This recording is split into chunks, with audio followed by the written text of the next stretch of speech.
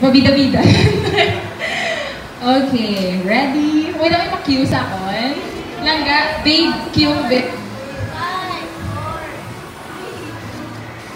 Good afternoon, and for the news. Officially, waling-waling is now the country's second national flower after Sampaguita. Committee on Education, Arts, and Culture sponsored House Bill number 5655 to recognize the orchid. Waling-waling comes from the orchid family and is dubbed as the queen of the Philippine orchids, and it is endemic in Davao, Cotabato, and Zamboanga.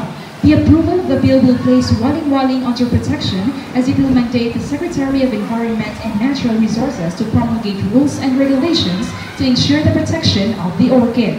Kag sa piyak nga bahin, kilala sa patag sa teatro ang kabizenya nga si Daisy Hontiveros sa Villana. Siya ang ginkabig ng First Lady of Philippine Theater.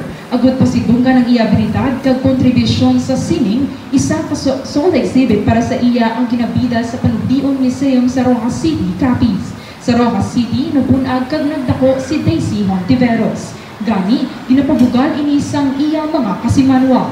Sa exhibit, makitaan ang mga memorabilia kag gangs nga inigingamit sa teatro. Ginbida man sa exhibit ang gold-plated medallion na ginhatag sa iya bilang national artist sa tuig 1999.